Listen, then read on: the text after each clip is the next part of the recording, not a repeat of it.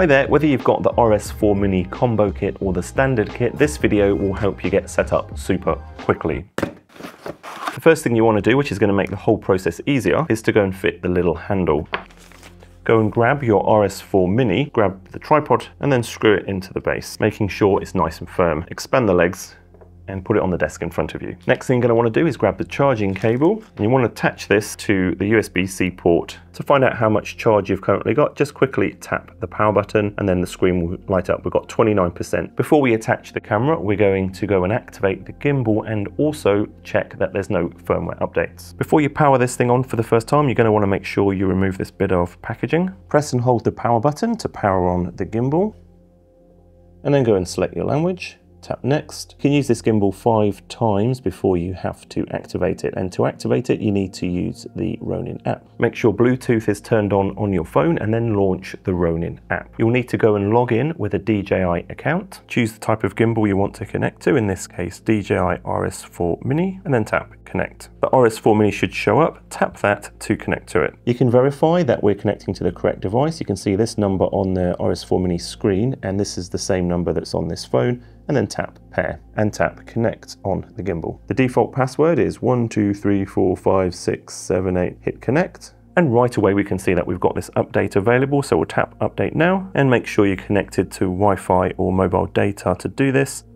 You can see a list of all of the new things, and the screen on the gimbal will also tell you that it's updating the firmware. And while that's updating, we'll carry on with the rest of the setup. You're going to want to grab this plate from the box. This is going to attach to the camera, and also grab this screw. This plate has a super nice feature where you can extend this thing in and out, and this thing is going to clamp or support the front of the camera, and that's going to stop this plate from wobbling around and moving on the camera, which can result in jerky footage. So the first thing I'm going to do is hold this plate over the camera's mounting point. You can see that there. Then I'm going to push this till it touches the front of the camera, and holding that in place, I'm going to screw in this screw and make sure that's nice and firm. This plate shouldn't be able to rotate left and right if you've set this up correctly. Looks like the firmware update is 88% complete, which is awesome, because the next step is to go and attach the camera and get the gimbal balanced. You do want to make sure that whatever package you're putting to the gimbal, so that includes the camera, the lens, any accessories like a microphone adapter, memory card, battery,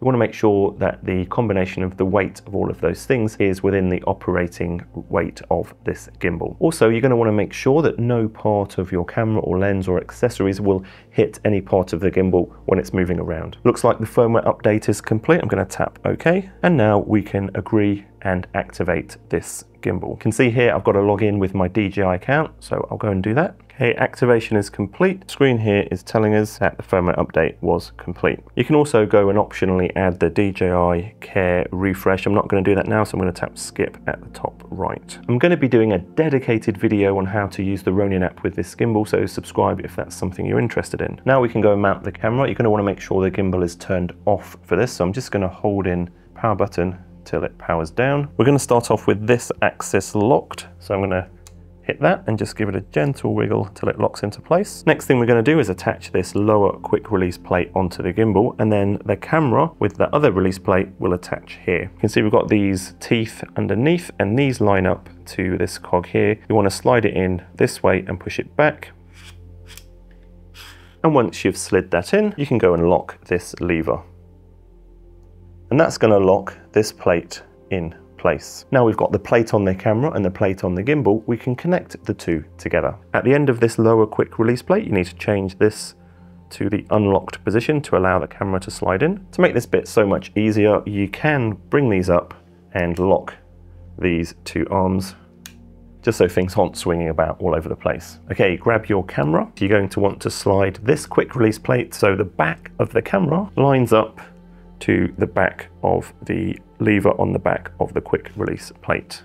Line it up, slide it in, you can hear a click, and when it's in position, lock this lever back to the lock position, and that will lock this camera into the lower quick release plate. Double check that it's nice and secure on that plate. So now the camera is attached to the gimbal, we need to balance the gimbal against the weight of the camera and the lens and any accessories. We have to do this because we want the motors to be running as efficiently as possible so we get as smooth as possible footage. We also don't want the motors to be using more battery power than they need to. That will extend the battery in the gimbal and allow us to use it more. And we also don't want the motors overheating and the gimbal shutting down. Let me take you through the balancing process. At the minute, all of these axes are locked, and we're going to start off with a sequence that you want to follow when you balance this gimbal. The first axis we're going to balance is the tilt axis. You want to unlock this and just keep a handle on the camera so it doesn't fling around and damage itself. You can see now that this moves up and down. What we're aiming for here is that with this tilt axis unlocked, the camera just hangs out, chills out, and just points upwards without falling forwards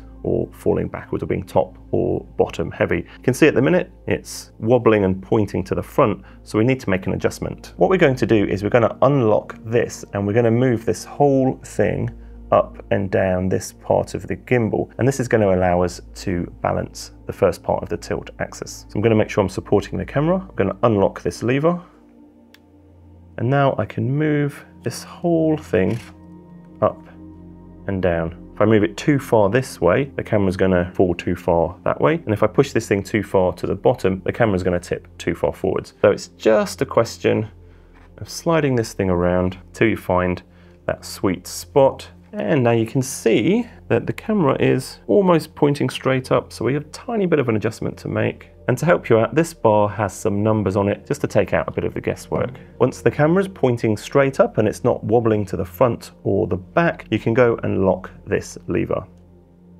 The second part of balancing the tilt axis is to point the camera forward and then check if it falls backwards or forwards. You can see at the minute, if I try and point this camera forwards, it's folding back on itself that way. To fix that, we can adjust where this bottom quick release plate is sitting.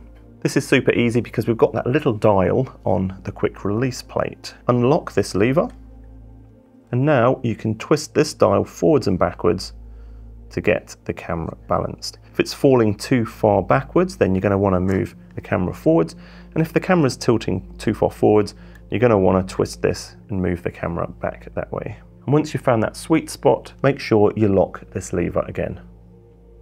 Now the camera should be able to sit vertically straight up like that without flopping forwards or backwards, and it should be able to sit front and back without tipping down and up. And as a final check, you should be able to point the camera 45 degrees up or 45 degrees down without it flopping forwards and backwards, and you can see this is pretty good. Let's move on to the next axis. You're going to want to lock this tilt axis because we've finished balancing that, and now this is locked in place and I can't move it. So the next axis is this roll axis. This is this one at the back here. I'm going to do, I'll just turn you to face the camera. You're going to want to unlock this, but you're also going to want to make sure that you're holding onto the arm and the camera just so it doesn't fall down. So go and unlock that.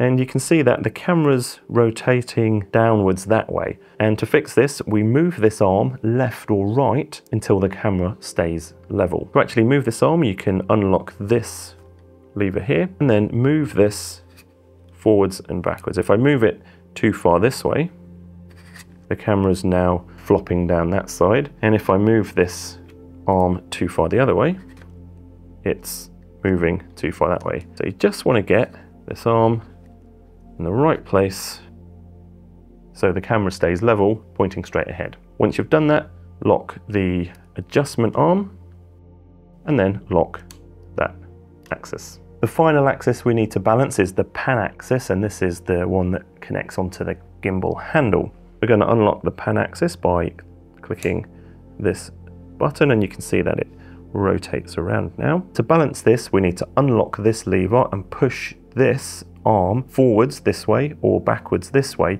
to get the thing balanced. To do this, I'm going to hold the bottom and I'm going to tilt the gimbal forwards. You can see that swinging around there. I'm going to bring this arm parallel to me, and then I'm going to slide this one forwards, making sure I've unlocked that front arm so it will actually slide. You can see it's falling to the front, so I need to pull it back a bit more, tiny bit more forwards. You can see now it's staying in place even though I've got the gimbal tilted forwards and away from me. Once you've got it in place, lock the adjustment lever. Now if you unlock all of the other axes again, you should be able to point this gimbal more or less wherever you want, and it should stay roughly in place. The last step of the balancing process is to run something called auto tune, and this is where the gimbal checks the balancing and it also adjusts the stiffness of the motors in the gimbal to get the best possible result. So we've got all of these arms unlocked at the minute. I'm going to power on the gimbal by holding down that power button.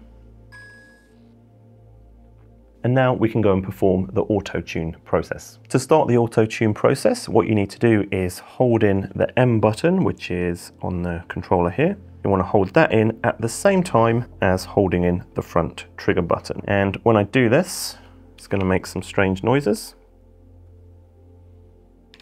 We see we've got the calibration percentage on the screen there. And you can see this gimbal's wobbling about all over the place, so it looks a bit strange. You want to make sure that you do this on a solid flat surface, and also you don't want to move the gimbal around while this auto-tune calibration is happening. You can hear some strange noises there, that's fine. And now it says gimbal calibration is complete. Just tap confirm.